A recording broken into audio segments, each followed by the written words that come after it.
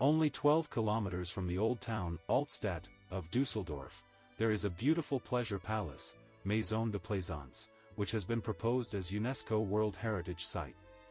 Benrath Palace or Schloss Benrath is considered to be the most important architectural synthesis of the arts in Düsseldorf, the capital of North Rhine-Westphalia state. The palace looks just the same today as it would have in 1775 when it was built under the direction of Nicholas de Pigage on behalf of Elector Karl Theodor von der Pfalz.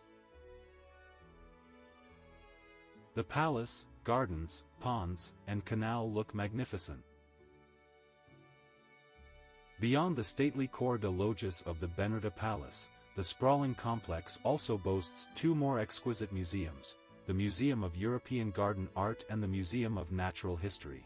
These wondrous institutions offer visitors the chance to delve into the beauty of horticulture and the wonders of the natural world, making the Benrath Palace a destination of cultural and intellectual enrichment. The gardens and courtyards are free to visit, while the castle and museums are chargeable.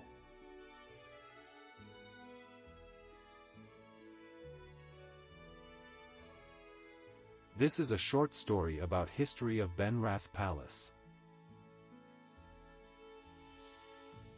In 1755, Elector Karl Theodor, from the Palatinate Sulzbach line, decided to build a new summer residence as a seat for his wife Electress Elisabeth Auguste in the Baroque style in Benrath. While he resided in Mannheim and Schwetzingen, he commissioned his court master architect Nicholas de Pigage to design the new building. He first had the dilapidated moated castle demolished. The new Baroque palace was built about 300 meters north of the old one. After 14 years of construction, the new palace shines in the color of the old rose. However, Elector Karl Theodor and Electress Elisabeth Auguste hardly enjoyed the advantages of the comfortable palace. They only visited the pleasure palace once.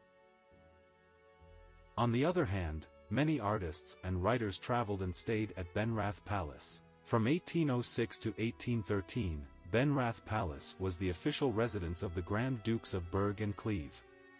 The capital of this state, which was newly formed from the former territory of the Duchy of Berg and the eastern part of the Duchy of Cleve, as well as parts of the Electorate of Cologne-Bonn and the Principality of Munster in Westphalia, was Düsseldorf. The Grand Dukes of Berg and Cleve were Joachim Murat, husband of Caroline Bonaparte, which was Napoleon Bonaparte's youngest sister. After the Wars of Liberation and the negotiations at the Congress of Vienna, the palace passed into Prussian ownership in 1815. Frederick William III made the building available to his nephew Friedrich Wilhelm Ludwig von Prussia and his wife, Princess Louise, in 1821. After 1852, Karl Anton Prince of Hohenzollern-Sigmaringen used it as a summer residence. 10 years later, his son, hereditary Prince Leopold von Hohenzollern-Sigmaringen, asked Wilhelm I, who was now reigning, to be allowed to move into the palace, which was granted to him at the end of 1862. The princely family lived in Benrath Palace until 1875. In 1911 the municipality of Benrath acquired the castle from the Prussian crown. Through the incorporation of Benrath, the castle came into the possession of the city of Düsseldorf in 1929. Before that, in 1907, the municipality of Benrath had begun to use the side wings of the palace for the gradual construction of a higher boys' school, which later also accepted girls. Parts of the castle were damaged after the Second World War, so school operations had to be suspended towards the end of 1945. It was restored over years of work.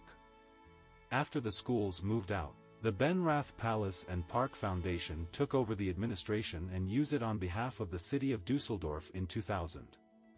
The museums that have since been set up there are the financial basis for the preservation of the entire listed ensemble. The large park, which can be used free of charge, is considered an attractive place to relax.